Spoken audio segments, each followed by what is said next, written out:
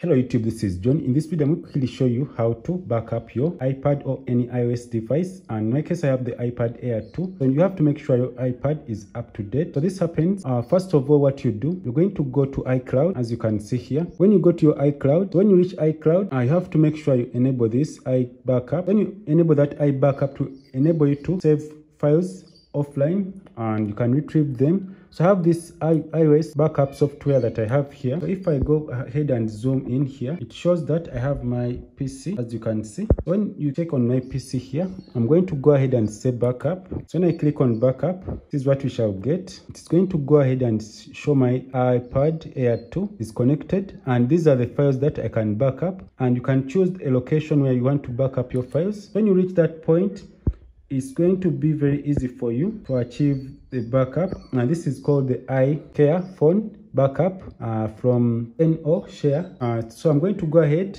and back up on my C drive. As you can see, you can even edit if you want for the path where you want your backup to go. In my case here, if you have your external hard drive, you can go ahead and do that. So what I'm going to do, I'm going to back up this iPad. My case here, you have to make sure it is on the latest software. So I'm going to click backup. So when you click backup, you put the phone, you can put the iPad here. As you can see, it's backing up the software. Let me move a little bit backward. So this is the easiest way how to back up your files without using the iCloud storage. In your case, if you have very large videos that you record, this will be very helpful for you to go ahead and delete them and then back them on your PC. And you can also retrieve them anytime you want. What we have here, very simple. In my case here, I have very few things on this iPad, and it's a 16 GB iPad, but in your case, you could have a very big storage that you want to reduce on your iOS device. What you have here is very simple. This is how you do it, and this was just a quick video. If this video is helpful, please subscribe to this channel. Don't forget to click the bell icon so that you get notified whenever I upload useful videos like this. And it's going to go ahead and finish, and I'm going to go ahead and back up my it has 456 GB, and I was just going to do this. So when you reach here to ask for a password, in my case here, I'm going to input my password. After inputting the password, make sure everything completes very well. And this is what we get. You have to wait,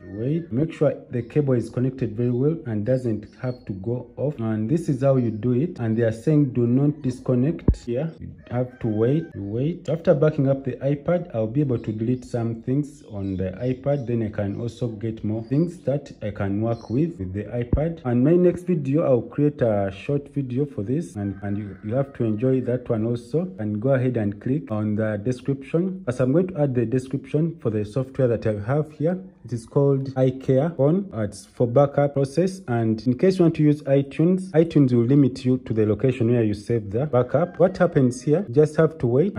Make sure you don't shake. I have to make sure you have the right USB cable, and this is going to take a few minutes depending on your storage that you're going to back up. And if I come closer here and see how fast this is going, but in my case here we have 10 GB of the iPad. I'm going to wait for this process to finish, and this is what we have here. We have our iPad Air 2, and my next video I'm going to go ahead and do very many edits on the old videos. This was just a quick video on how to finish the process. So I'm going to wait for this to finish, and this won't take a lot of time. And let's wait for the process.